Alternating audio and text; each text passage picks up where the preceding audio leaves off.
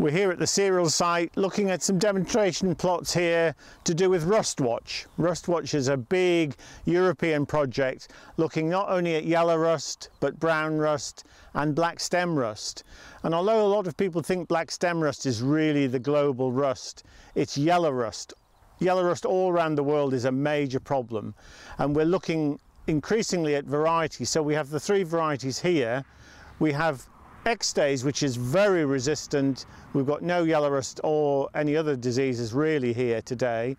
We've got Crusoe, which is well known for its brown rust susceptibility, and there is brown rust just coming in now. And behind me we've got Zayat, which is very variable in its yellow rust levels. Clearly there are different races that are coming into the UK and battling with each other, and we're still in that phase. Since 2011, when we saw this influx of races of yellow rust, those races are not evenly distributed around the UK. So we have here very little yellow rust on Zayat, and yet a few miles down the road we've got very high levels of yellow rust on Zayat. So you have to be very careful about just looking at average levels of disease. But the RustWatch project will come up with more information to help you make decisions on variety choice and on fungicide timing.